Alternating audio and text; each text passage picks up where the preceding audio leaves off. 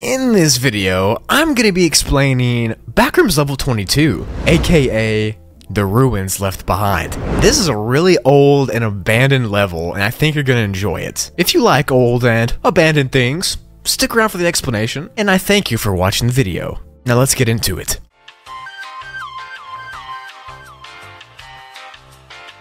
Backrooms level 22 is classified as a class 5E, wow, which means that the environment is the most dangerous part of the level. Now, the level itself used to just be a normal parking garage, but at some point in time, it was colonized and lived in by people. Lots of people.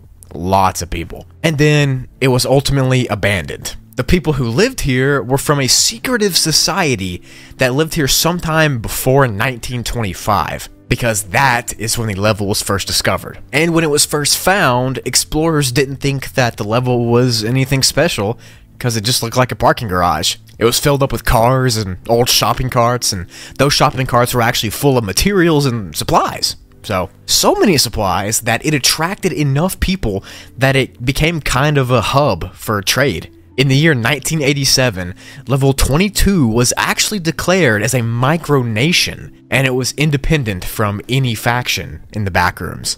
After this happened, the level filled up with people, and by 1990, those people decided to seal off and gate any entrance to the level so it wouldn't become overrun with new people. The level was getting too crowded, and the supply could not keep up with the demand. The group that stayed named themselves M's Table, and they started to negotiate trading with Meg and other societies, and they lived in tents in the parking garage.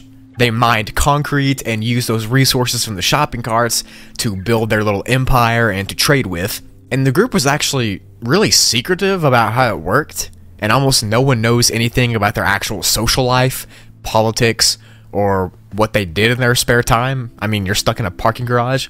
But what is known is that the level's people were split into really sharp classist systems, where the most important people lived higher up inside of the parking garage, and the less important people lived below them on the lower levels. The people at the top kind of lived like kings, in a way, and the people below them were like their servants. Kinda lame.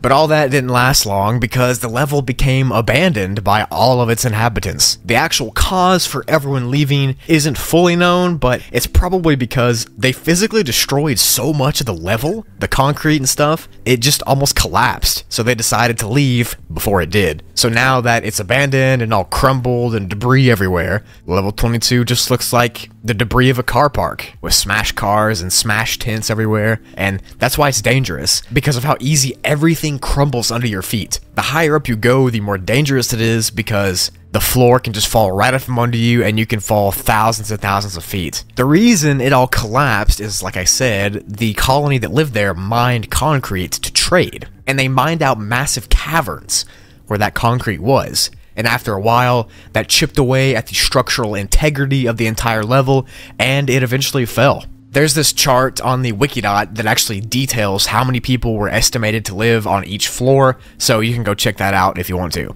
There are no current bases or outposts here, and none have even tried to start one up since M's Table fell.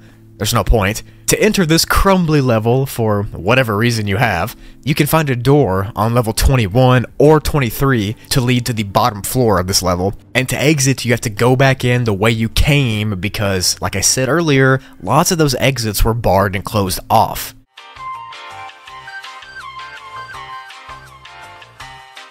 So that was the level 22 explanation. Hope you liked it. It was very interesting to think about how classist systems worked in the Backrooms. Like, you never really think about people setting up an entire civilization and how some people matter more in it. It's kind of weird, and it's an interesting take on a Backrooms level.